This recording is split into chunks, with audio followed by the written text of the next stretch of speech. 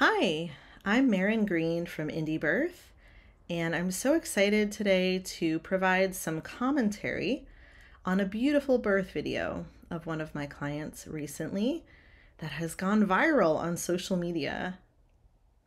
This recording is to provide extra insight and teaching into birth and midwifery for our Indie Birth midwifery school students mainly.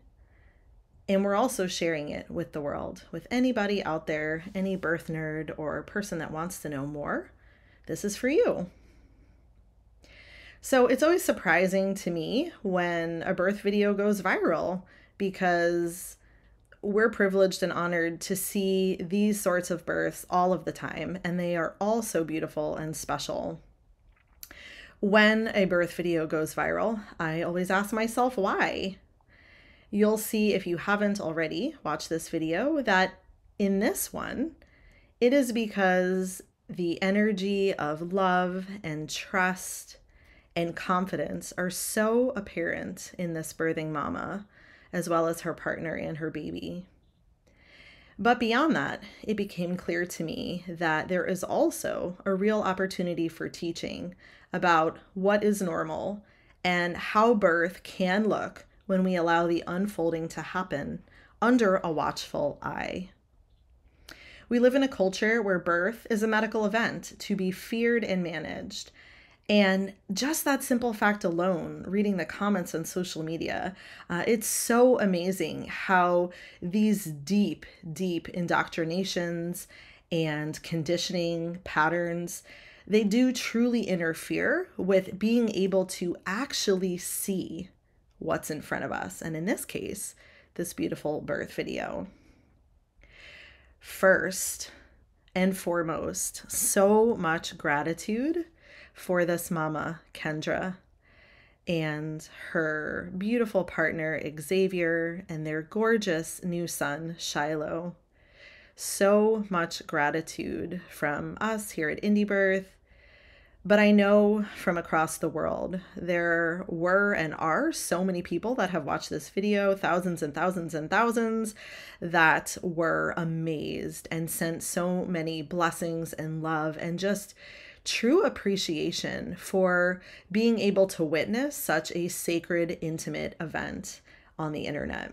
So I want to further bless this family, not only with my own love, but with the love of the world, the consciousness that is changing the paradigm of birth, that this family now has an absolutely key part in. We just could not thank you enough. And the effect of a video like this, of Shiloh's birth, isn't just today. This will be for years and years to come and will influence, I know, so many women that see this and feel it so deeply in their hearts and their wombs, that this is right, that this is what's missing. This is what is possible. And these are the women. Kendra is one of these women that are actively changing the paradigm of birth, moving from this paradigm of fear and control and unnecessary medical intervention to one of love and trust.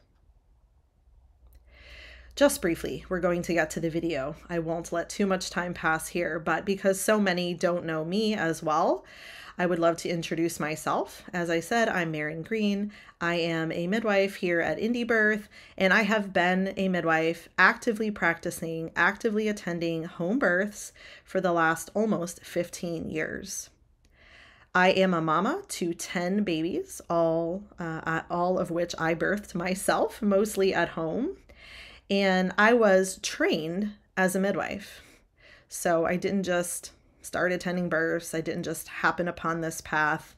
When you view the video, this is a person that is skilled and experienced. I was licensed as a midwife many years ago.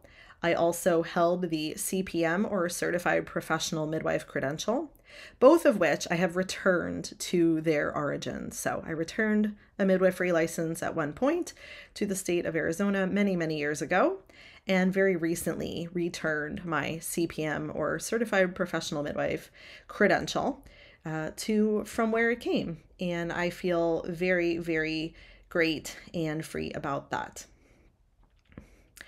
When I gave my license back 10 years ago, I embarked on this journey from a more medically trained midwife, as many of us are, to reinventing what I knew midwifery could be for myself as a woman, as a mother, and to the women I serve. As you'll see in the video, I've been untraining myself, and I continue to do so. How I did this and how I am continually doing this is a lifelong process, but basically the births of my own 10 children and the hundreds of births I've attended as a midwife have taught me so much. My role as a midwife may not be the same as many other midwives, and that's okay. I am clear on my role. My role as a midwife is to protect the space and the rite of passage that birth is, while of course protecting the health and vitality of mom and baby. I seek to allow the woman's power of creating and birthing a baby without my ego or unnecessary interference, stepping in only when truly necessary and using every opportunity, as you'll see in this video, to allow the mama to own her healthy experience. In my view, a midwife should be trained and skilled and experienced, but not in an ego place of needing to rescue everyone or thinking everything's an emergency or holding to a routine that does not suit what she sees and feels in front of her. I allow the patience and watchfulness to unfold unless it's apparent that something else is needed. Part of my own soul mission here on earth, as well as through Indie Birth, is to redefine midwifery. So if you're curious about that, you can check out our other resources, our Indie Birth Midwifery School.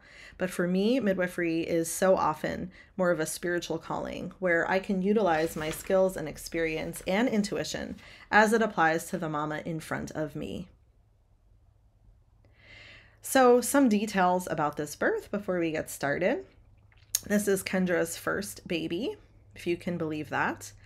And there's not a lot to say. She had an extremely healthy pregnancy, no complications at all, completely normal and beautiful in every way. Kendra did the deep work of self-investigation, looking at herself in deeper ways, in all of the ways that we support as true midwives, so that birth is not just a physical event, it is also an emotional and spiritual awakening for so many.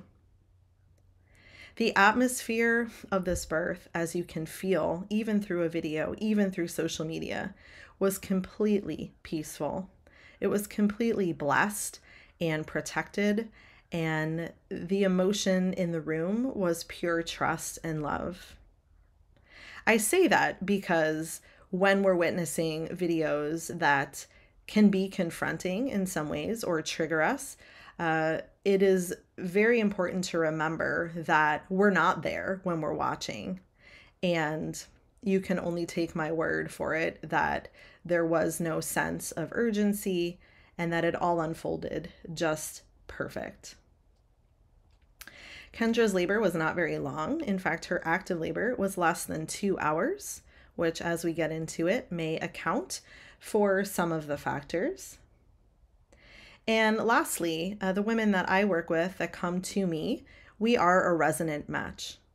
I do not work with any woman or any family. These are women that want this deeper experience. They want to be held in support and knowing. They do not want someone to intervene or rescue them unless it is truly necessary. And they trust me as I trust them. This is not a relationship that everyone has the honor and privilege to be in. And I say that just as much as anyone. I have this honor and privilege of being in relationship with these families, and it is not standard midwifery practice. So again, you'd have to take my word for it that this deep relationship over the course of many months between our entire team, my 2 students that were there as well, was meaningful and also played a huge part into how this birth turned out. It is definitely a resonant match between myself and my clients, but also there is a huge amount of education.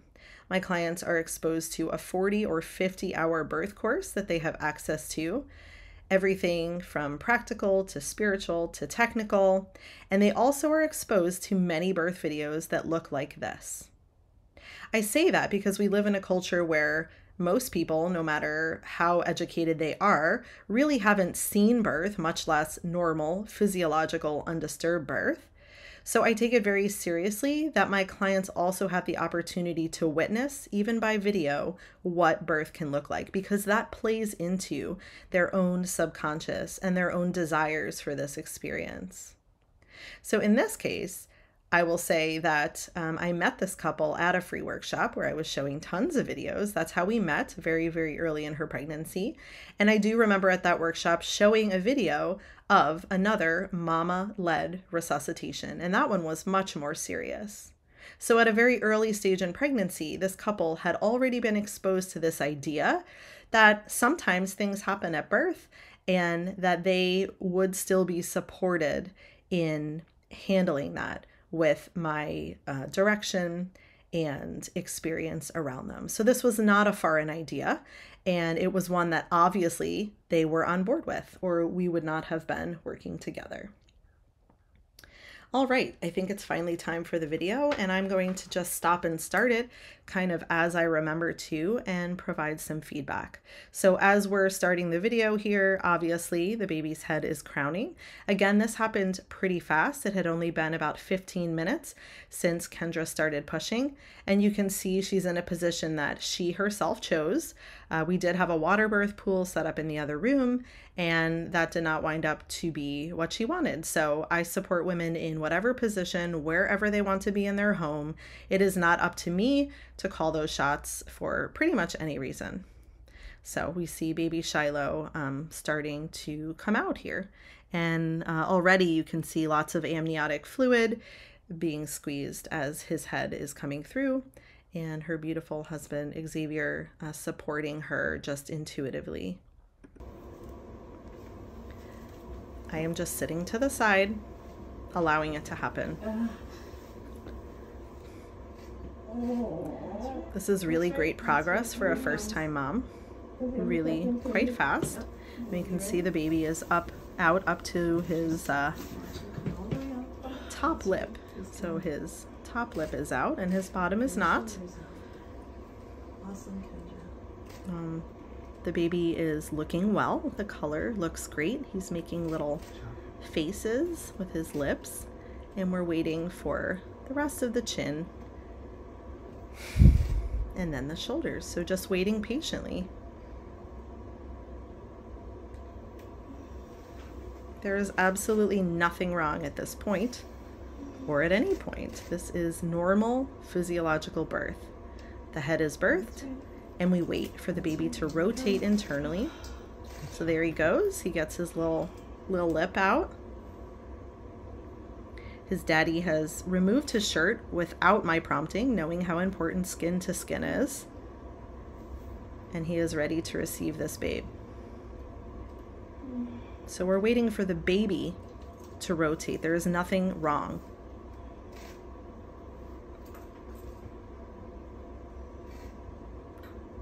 Yep, that's the baby moving. I'm so grateful for you, Shiloh. We're so excited that Shiloh is about to be here. We're all sharing our love and prayers for this special little guy. Yes. Heads up, shoulders are the next thing, okay? Okay. And Kendra is so calm, like she does not have a head hanging out of her. He's just wiggling. Yeah, you can see she's helping him kind of release his shoulder. That's right.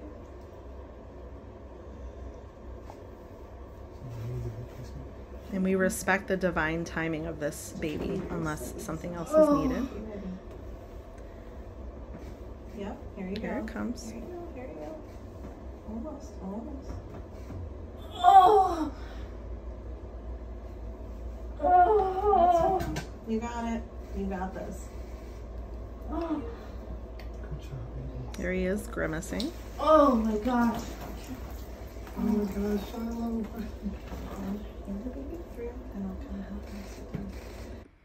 Okay, so briefly to address one very strange comment I read, and this was from another midwife, which really astonishes me. That was not a shoulder dystocia, folks. That was a normal baby being born with a head out and a shoulder that needed to rotate, as they all need to do. So we do not need to get in there and rotate manually with our hands as the midwife. We do not need to deliver a baby for no reason.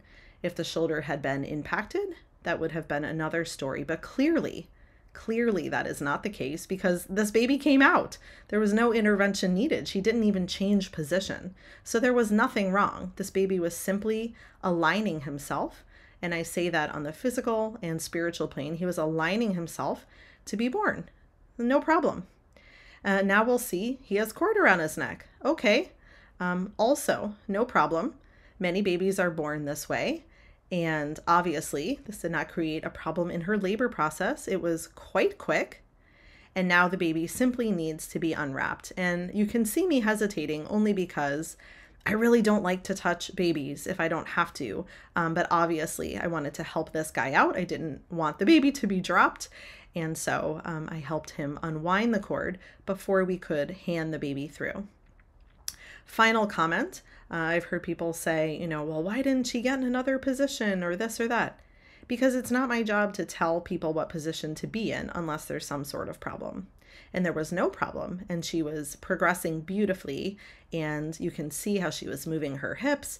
So intuitive. So I was just prepared to help this guy out, knowing that the baby would come out behind her and that we would just swoop him through. So again, just needing to unwrap the cord and get the baby through to her, which is a natural pause for most women. Most women don't pick up their babies right away anyway. And this idea of a baby being born and quick throwing the baby on her chest, we can move more slowly. There is no emergency here. This baby has just been born and there is nothing wrong. Your baby's coming through your legs. Okay. Your baby's coming through your legs. There you go. He's got cord around his neck, so.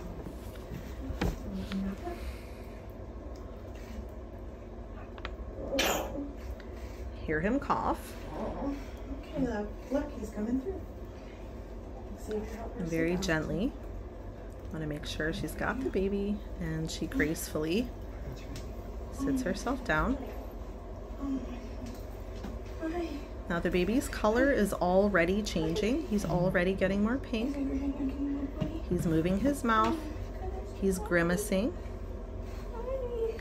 He's attempting to exhale, which is what babies do when they're first born. They can't just inhale a breath as they change from fetal to newborn circulation. His tone is not fabulous, but I am watching for signs of progress, and he is doing it. He is moving his mouth. His color is improving. And they are providing stimulation. So again, pause. For people that got all crazy about nothing being done, this is what nothing looks like when you don't heavy-hand it. In a hospital setting, there would be vigorous rubbing with blankets and hats and stethoscopes. There's no need. This is stimulation. The best people to provide stimulation are the parents. Talking is stimulation. Rubbing is stimulation. Holding your baby is stimulation. So there is not nothing happening here. With a trained eye, you can see that this baby is improving and that I am being patient and that these parents are connecting. Their energy is connecting with this baby and calling him in. This is not a scary situation. This is what a normal transition can look like.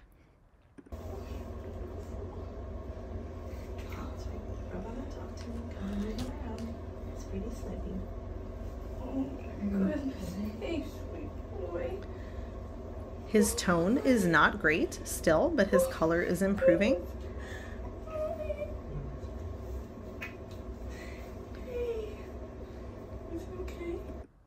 His heart rate, as I'm palpating by the cord, is about 140 beats per minute. So nothing weird has happened there. He is not compromised in that way. And of course, he is still receiving oxygen from the cord. So again, there is no rush. And in my mind, I'm assessing his progress. This is not a baby that is doing nothing. He is not making zero effort towards breathing. He is taking his time and making improvements, and he is well situated for us to be patient. Mm-hmm. Yep, we're going to talk to him. You could suck some stuff out of his mouth and nose if you want. That's right. Suck. So here we are at about 1 minute and 40 seconds after birth. He has not taken his first breath. Again, this is not unusual per se, especially with a very rapid birth. So what I was thinking as this is happening, again, is that he is making efforts. That stimulation is the first step when we think about resuscitating a newborn, and that there has been at this point plenty of stimulation, so we need to move on. And I'm thinking, yes, this baby probably is going to need a couple of breaths, which his mama can give him.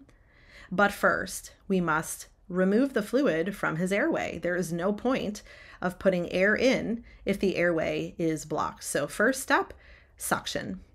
And again, these are people that were acquainted with this idea, never would think that was gross.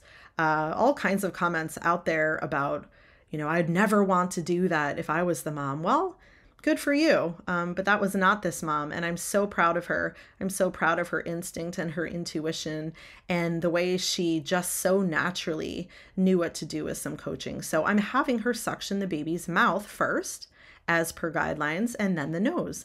And this is the way we remove the fluid so that the baby can then take in oxygen. I prefer this method because a bulb syringe is not only cold and harsh, but also can provoke a vagal response in a baby. So I would never make that my first go-to. If a mom was unable to provide suctioning, of course, we would move to an actual tool, but it would never be my first choice. And I have no regrets about that in this situation or any situation I've ever been in like this. It provides the baby with an actual life force, and what better life force than his mother? To me, this is one of the most beautiful things I have ever witnessed. There you go. Suck his nose. Mouth the nose, spit. There you go. There you go. Suck some more stuff out of his mouth and kind of move him around, and you can.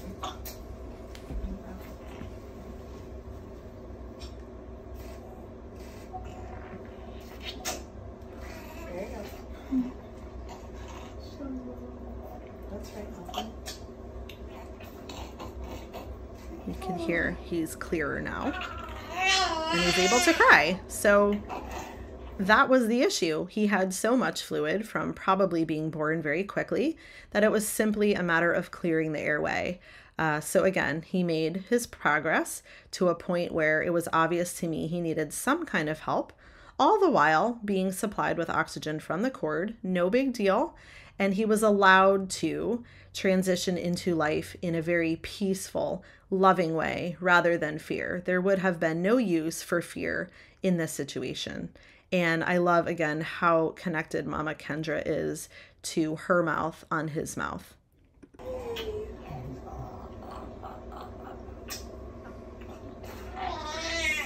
Oh, hi, honey. Hey.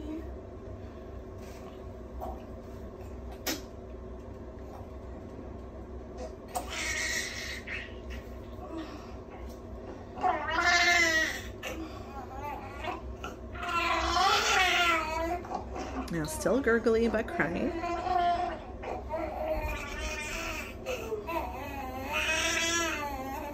And breathing. All the while supported by his dad, who's providing just natural stimulation. Get more out of it. You can try it. Get a little bit more.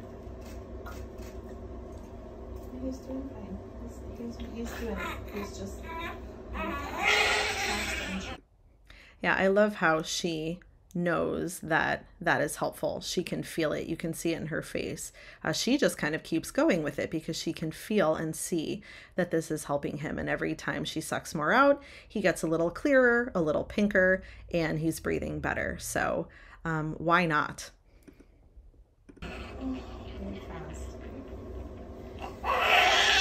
You can see his tone is improving as well. He's kind of gripping her on the arm.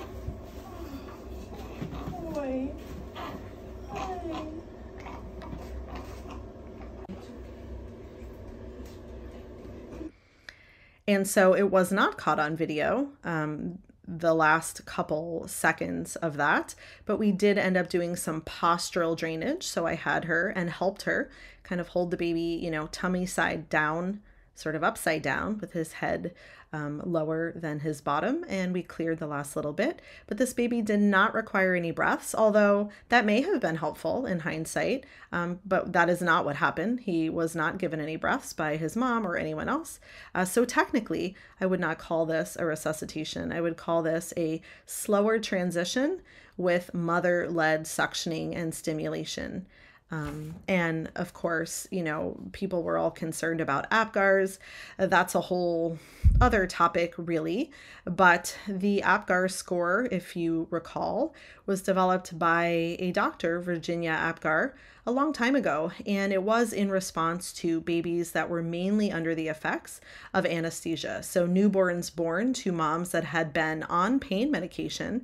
It was an effort to make a rapid assessment of the newborn's condition. So yes, that is what I'm doing. I'm assessing color, tone, heart rate, all 5 things, but it's happening in a more fluid motion, and I'm not looking at exactly a point in time to intervene because I'm feeling what's in front of me. And again, for people that weren't at the birth, which was almost everybody on this planet, it was not a rush situation. It did not feel scary. It felt very much, very, very much like this baby was doing it. He obviously did, and that he was coming into his body. And I'm not going to go on and on about the way or process or differences in which a soul might come into a body at birth. But to me, that is a very real thing. So if a baby is making 0 effort, then we need to jump in and we need to get on resuscitating that baby. But this was so gentle and so perfect. And honestly, it didn't strike me as anything super out of the ordinary. It felt just like a very normal, fluid birth to me. And only, again, maybe in hindsight of posting it and Kendra allowing this to be shared, have I realized just how deep the conditioning goes and just how much we need to reprogram women and people around normal. And not everything is a fearful situation, and not everything needs to be, remedied with massive intervention. We can make a difference with being with what's in front of us and coaching parents and empowering them to be in control of their birth situation. So again, this was just a beautiful birth and a baby that came in so fast, he required a little bit extra time. So the final seconds here, you'll see him looking amazing. I'd say by 5 minutes after birth, he's just fully there, fully in, fully toned, all the things. And you can see her birth her placenta on her own and me ask to put it in the bowl.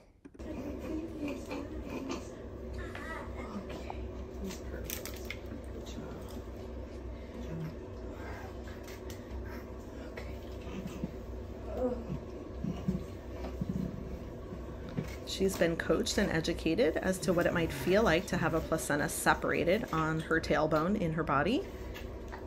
You can also see how great baby Shiloh looks. I'm giving her just some tea, nothing fancy, just some red raspberry leaf with sugar, with honey and salt to provide an electrolyte and a quick placental separation in birth. And she's feeling it. This is only a couple of minutes after birth, which is how it goes in an undisturbed birth most of the time. The hormone levels are so perfect, and there has been really no interruption to her process. Okay, I'll be here with the bowl, but you're just gonna push, and if you want to use you're right-handed, right? Oh, it's okay. Okay. Oh, there it is. So much better. Can I get it? Yes, okay. please. job. You made that look so easy. Yeah, she made that look so easy. You are officially done. So easy. All right, I'm going to put the video back and maybe show it one more time for good measure. And maybe as it's playing, I'm going to ramble just a little bit about how this birth could have looked in the hospital and how it may have even looked at home. Just because, again, this is, to me, seeing things in a new way for so many people. What birth can look like, how powerful women are, what their maternal capabilities are. I think we vastly underestimate women in general. And in the role of the midwife, what is that role? And is it possible for a baby to have a slower transition and be okay? And the answer is, we sit with each situation as it comes. It's not always so. There are some babies with slower transitions that of course will need help. This was not one of them, but this baby was and is 100% healthy. You can see, just minutes after birth that he has fully transitioned.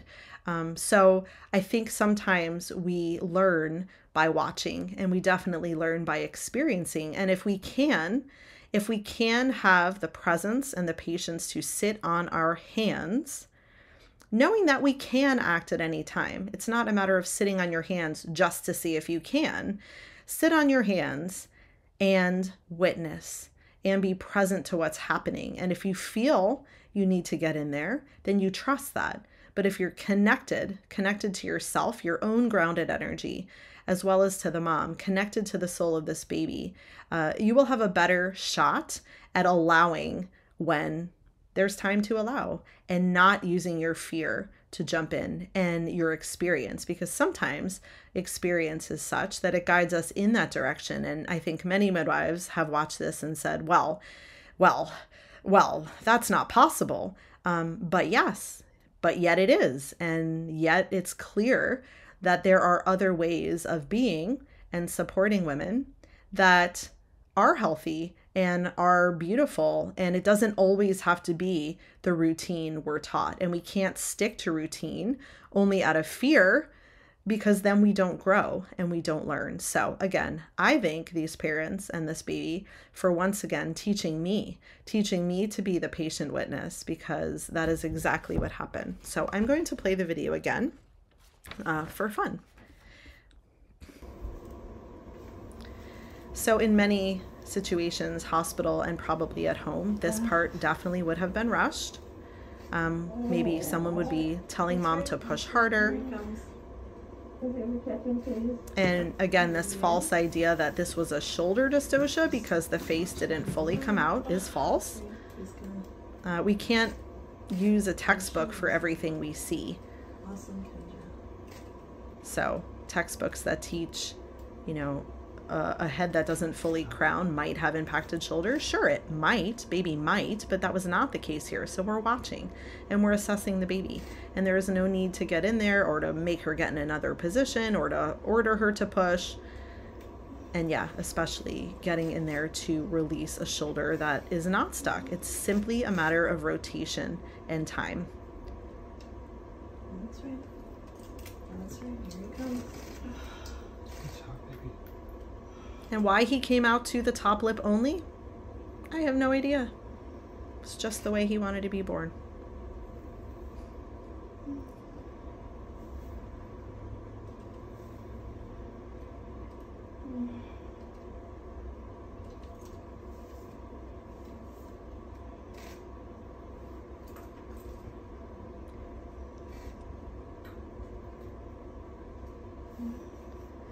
I'm constantly balancing the real risk of intervening. I'm so grateful for you, Shai. We intervene when it's absolutely necessary. And we know in our hearts and our hands that this must happen. And I've certainly been in that situation where my hands know what to do and I don't feel apologetic. It is absolutely what needs to happen. But when I don't feel that way, I'm very aware of the trauma that can be inflicted when we take away a woman's power by not asking permission. At the very least, ask permission. Tell her what you're going to do. And at best, just allow. Oh. Yep, here you go. There you go. And allow this baby to have his sacred timing. Oh. You got it. You got this. Encouraging her. This is sometimes the funniest little part to have a head out. Oh my gosh, Shiloh. Lots of fluid. Through the legs. There you go. He's got cord around his neck, so.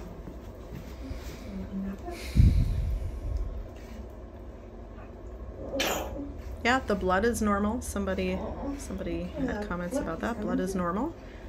Whether it's from up inside someone's body, or it could also be their placenta releasing already. You never know. But not abnormal, not something that I was worried about. Just part of birth, and a baby with blood on his face is just beautiful.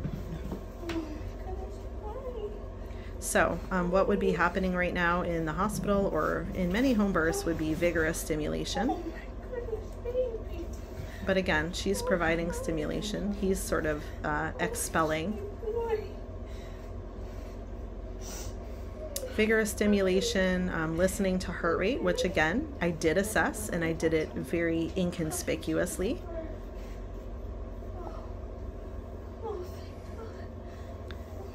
In many situations, this baby already would have been taken from his mother and violently stimulated and stressed until he finally took a breath and violently suctioned right away.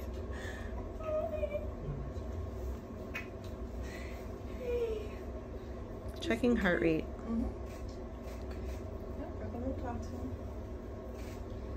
And he's coming into his body. Suck some stuff out of his mouth and nose. I could hear, obviously, that he was really full of stuff. So again, this was the go-to, not with a bulb syringe. Although that would have gotten the job done, but with an entirely different energy. Can you imagine how powerful this woman feels? She didn't necessarily know in those moments that anything weird was happening. And there really wasn't, but you know, didn't necessarily know that every baby doesn't need this. It just seemed and felt completely organic for this baby. This was his entrance. You can see how calm the dad is. He's smiling. These parents know there's nothing wrong. They absolutely are there.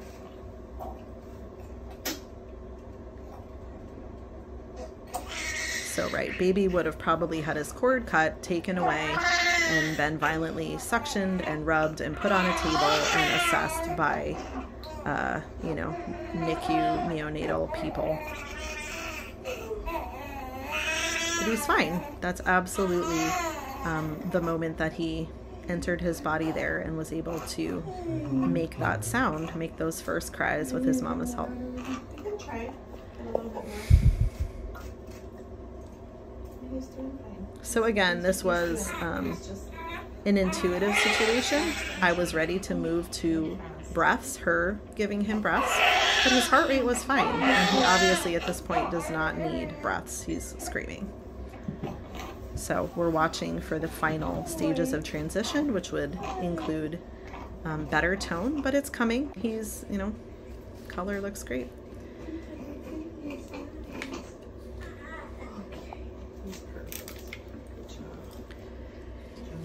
And I think about how traumatic it could have been for this family to be in another setting. But of course, that's not what they called in. They called in a beautiful, empowering experience where somehow, by the grace of God, they are also sharing their wisdom with the world, which I am just so humbled and honored by. This was an absolute blessing, and baby Shiloh has taught so many people just worldwide. So much gratitude again to Kendra and her family, and to you for watching this and being willing to learn. If you're someone that is open to these ideas. This is how birth can look. This wasn't a fluke. This wasn't an accident. This is how 99% of births I attend look. So holding the space for it, having the experience and the knowledge, and working with these badass women. So thank you so much, Kendra and family. We absolutely adore you. You are officially done. Oh my goodness.